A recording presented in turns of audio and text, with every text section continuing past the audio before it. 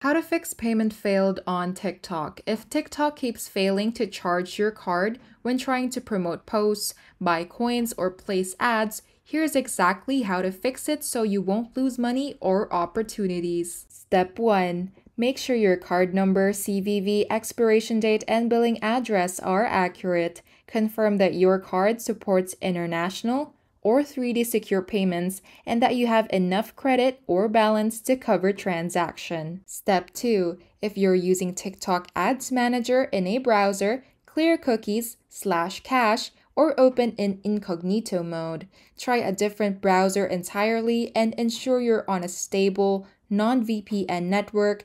VPNs or proxies often block secure payment pages. Step 3. Turn off VPNs, ad blockers, or privacy extensions. These can prevent 3D secure pop-ups or payment gateways from loading correctly. Step 4. If TikTok banking systems flag successive attempts, you may be temporarily blocked.